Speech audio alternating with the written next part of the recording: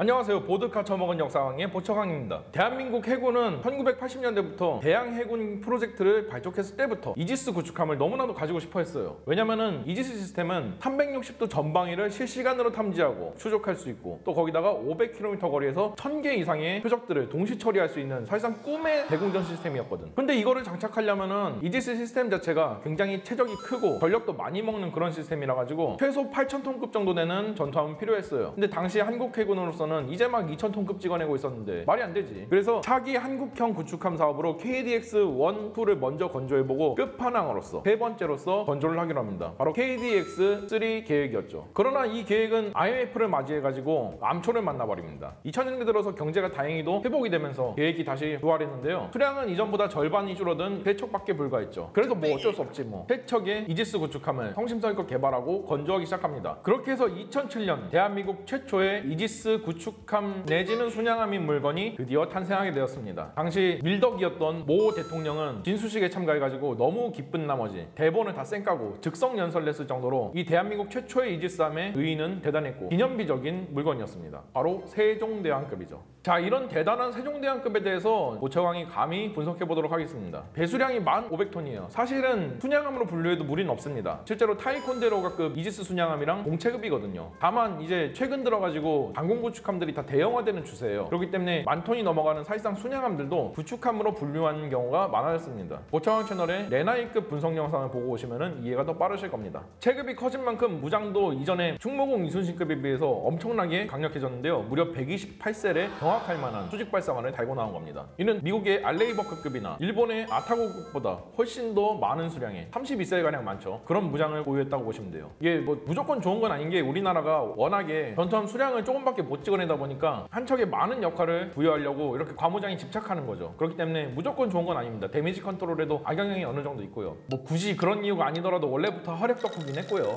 해성 대한미사일 발사관도 16발이나 갖춰놔가지고 펀치력 하나만큼은 러시아제 슬라바급 순양함이랑 거의 동등하다고 보시면 됩니다. 수직 발사관 중에서 80셀은 MK41VLS예요. 안에는 모두 SM2 3A 그리고 3B 함대방공 미사일이 들어있습니다. 이 함대방공 미사일의 수량은 미국제 알레이버크급보다 훨씬 더 많은 수량인데요. 따라서 알레이버크급보다 훨씬 더 함대방공 임무에 충실하다고 볼 수 있죠. 전투지속 능력도 굉장히 올라왔고요. 나머지 48셀은 국산 KVLS로 이루어져 있습니다. 이 중에서 셀은 대지타격용 순항미사일이 들어가 있고요.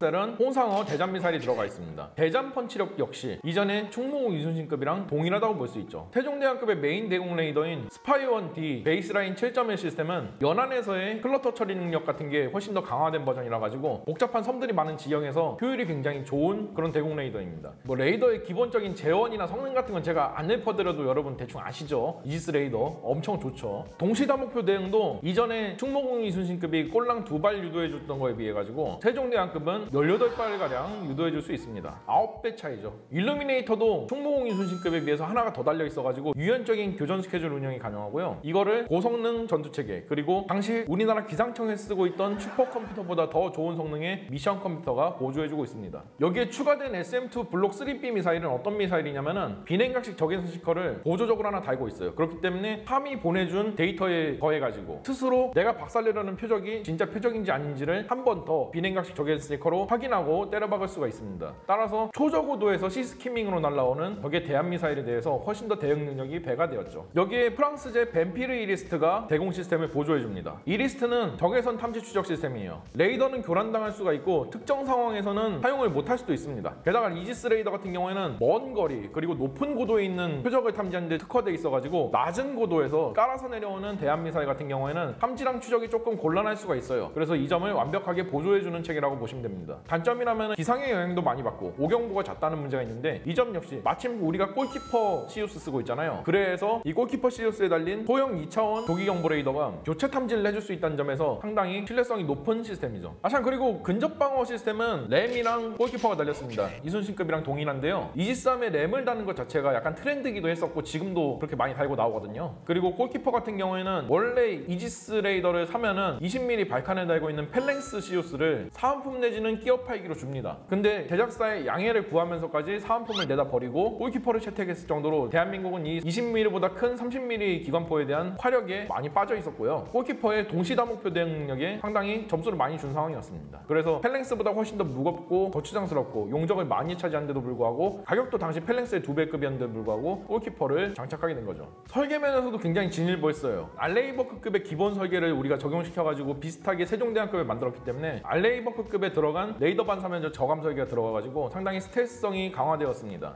스텔스성에 악영향을 주는 철탑형 마스터를 가지고 있는 공고급조차도 일반 민수용 X밴드 레이더에는 50톤짜리 소형 어선으로 잡힐 정도니까 뭐 세종대왕급은 말 안 해도 아시겠죠, 어느 정도로 잡히는지. 게다가 폭발방어 격벽 설계를 도입해가지고 반모장인데도 불구하고 데미지 컨트롤 능력이 상당하고요. 세계 최초로 블루스카이 로드아웃 공법이라는 신공법을 도입해가지고 건조 속도는 훨씬 더 빨라졌고 함의 완성도는 더 높은 함이 될 수 있었죠. 이렇게 완성도가 높은 전투함으로 나온 게 바로 세종대왕급입니다. 그럼에도 단점이 몇 가지 있는데요. 대표적인 게 대잠 체계 문제였어요. 왜냐면은 1만 톤급 구축함이니까 5천 톤급에 비해서 뭔가 좀 더 진일보한 대잠 체계가 들어가지 않을까라고 생각했는데 웬걸 5천 톤급이랑 똑같은 시스템을 달고 나왔습니다. 미국제 SQQ-89 체계를 달 수가 있었고 실제로 미국도 이거를 좀 추천을 했는데 한국은 굳이 그걸 사용하고 더 성능에 기존에 쓰고 있던 체계를 달아놨죠. 뭐 저번 편에서 바뀌었듯이 이게 홍상어를 쓰기 위해서 인티를 미리 해놨기 때문에 어쩔 수 없이 단 거라고는 하는데 그렇다고는 하지만 아쉽습니다. 함수순환은 이전에 충무공 이순신급에서 쓰던 것보다는 약간 개량된 게 들어갔어요. DSQS-21BG M형 버전이 들어갔습니다. 뭐 그렇다고 하긴 한데 여튼 그렇습니다.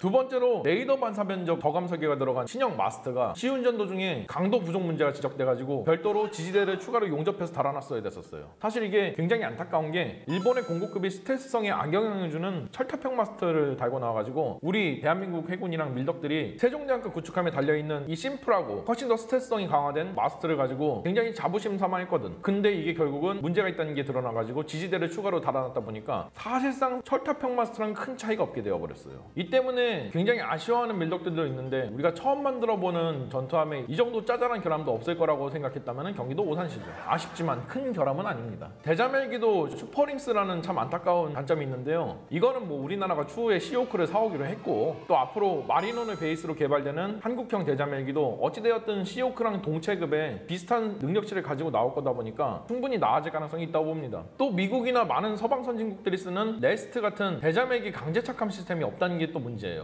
한국해군이 대잠에 신경을 쓴다고는 하지만 이런 디테일한 부분에 얼마나 무관심했다는 걸 알 수 있는데요. 레스트 같은 강제 착함 장비가 있으면은 악천후 시에도 대잠 헬기를 운영할 수 있습니다. 이게 엄청 큰 장점인데 왜 그러냐면은 폭풍우가 불고 뭐 태풍 루사가 오건 어쨌든 수면 위에서 벌어진 일이라 가지고 수면 아래에 있는 잠수함은 영향을 받지 않습니다. 악천후 시에도 잠수함은 자유롭게 수상함을 추적해 가지고 격침시킬 수 있어요. 그러나 수상함은 악천후에 영향을 받습니다. 이러면은 잠수함에게 엄청 취약해지는 거예요. 그래서 악천후 시에도 대잠 헬기를 안정적으로 강제 착함시킬 수 있는 능력 굉장히 중요하거든요. 근데 뭐 이것도 차후에 시오크를 도입하기로 했으니까 레스트 장비를 나중에 개량 사업할 때 달 수도 있고 여튼 돈을 투자하면 충분히 나아지는 개선점입니다. 이렇게 우수한 세종대왕급은 안타깝게도 우리나라가 돈이 없어가지고 세척으로 마무리 짓게 되었습니다. 근데 북한이 계속해서 탄도탄으로 도발했잖아. 그래서 탄도탄을 탐지 추적할 수 있는 체계인 니스 체계를 최대한 활용하기 위해서 이 세종대왕급을 북한의 탄도탄을 탐지 추적하는 레이더 피켓 임무에 지속적으로 투입을 해야 됐었어요. 그렇기 때문에 혹사를 당해야 됐었고 정작 함대 방공 임무에는 뛸 기회가 별로 없었습니다. 그래서 급하게 이지스함을 세척 추가 도입하는 세종대왕급 배치2 사업이 바로 진행되었고요. 그 결과로 지금 현재 나오고 있는 게 정조대왕급 이지스함입니다. 정조대왕급에 대한 영상도 제가 작년에 정조대왕함 진수식에 맞춰가지고 만들어서 올려놨으니까 그걸 보고 오시면 됩니다. 하지만 저는 최신의 이지스함인 정조대왕급보다 이 세종대왕급을 훨씬 더 높게 평가하고 있습니다. 그리고 광개토대왕급 다음으로 목적에 맞게 잘 설계되고 매끈하게 잘 빠져나온 그런 전투함이라고 저는 평가하고 있어요. 대한민국에서 두 번째로 잘 만든 전투함입니다. 물론 몇몇 아쉬운 부분도 있지만 추후에 돈을 들여서 개량하면 개선을 할 수가 있는 문제들이고 그렇게 큰 결함도 아니라서 작전하는 데는 큰 문제가 없습니다. 군이 요구하는 성능도 잘 만족했고 항공구축함으로서의 컨셉도 아주 잘 맞춘 그런 무장 구성과 시스템 구성을 가지고 있습니다. 미래성과 확장성도 갖췄고 트렌드에도 잘 따라왔죠. 후속함인 정조대왕급 보세요. 급해서 나왔다는데 뭐가 급해서 나왔는지 난 이해가 안 될 정도로 이상한 무장 구성을 가지고 있고 아스널십에다가 이지스 레이더 때려박은 그런 모양새를 가지고 있잖아요. 그래서 방공구축함으로서의 능력치도 따지고 보면은 세종대왕급이 정조대왕급보다 한 수 위입니다. 저는 그래서 세종대왕급이 정조대왕급보다 훨씬 더 목적에 잘 맞는 그런 우수한 방공구축함이라고 평가하고 있습니다.